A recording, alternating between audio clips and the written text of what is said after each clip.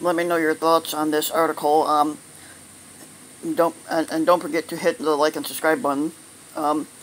45 uses our national 45 used our national abuses our national parks, and he did it again at Mount Rushmore.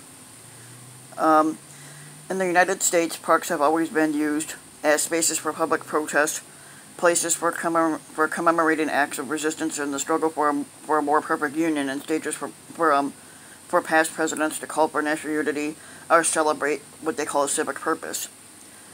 As his Mount Rushmore event scheduled for Friday makes clear, 45 misunderstands and misuses all these precedents. Consider the national park areas in Washington, especially those around the White House, which have been the sites of peaceful protest for generations. A women's suffrage march in 1913 had disrupted Woodrow Wilson's inauguration speech in the public park, Lafayette Square. The reflecting pole and Lincoln Memorial were the center of the peaceful 1963 march in Washington for jobs and freedom, when more than 250,000 demonstrators listened to Martin Luther King's speech, "I Have a Dream."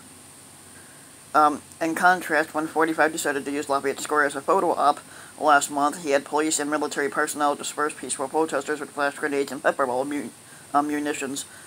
Throughout history, other U.S. presidents have employed national parks to unify and inspire the American people.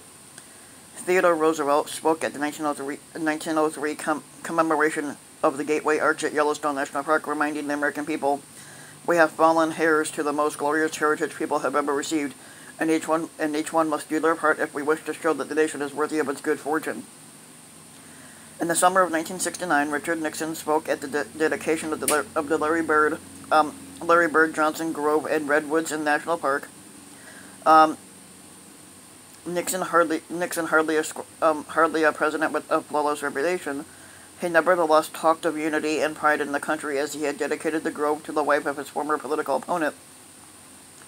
45 neither comprehends nor takes seriously his he neither comprehends or takes seriously his responsibilities to his fellow citizens, and he could only envision our public spaces and historical parks as a taxpayer-funded stage pageant backdrops for his political Klan rallies and photo ops which divide rather than unite. During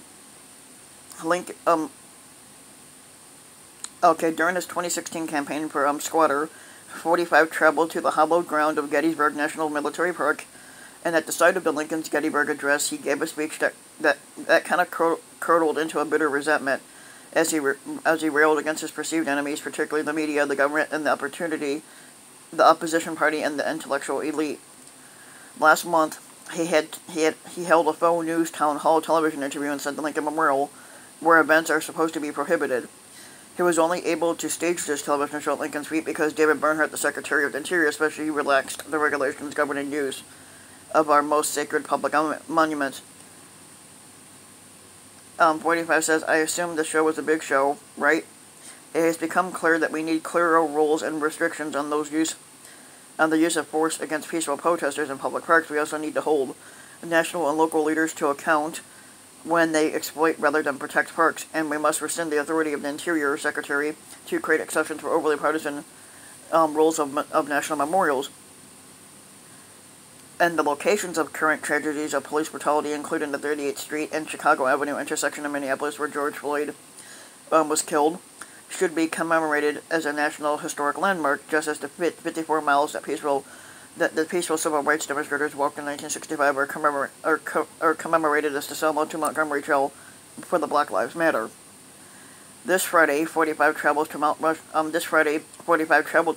to watch fireworks over the park, reversing a moratorium on fireworks that has been in place for a decade because of concern about wildfires in the park's 1,200 acres of forest and the surrounding Black Hills National Forest.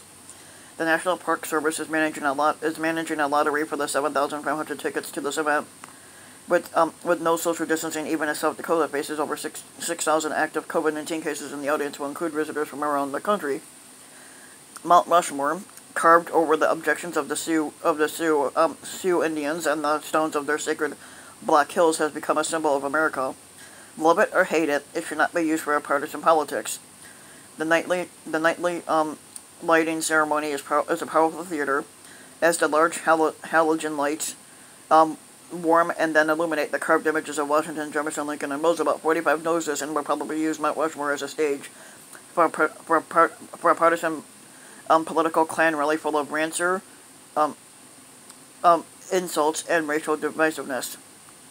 It will probably take 45's handlers' best efforts to prevent him, as the halogen lights warm, from having the spotlight move from Washington Jefferson onto himself, and to prevent long, vertical, bright red maggot banners from being unfolded as he began his performance.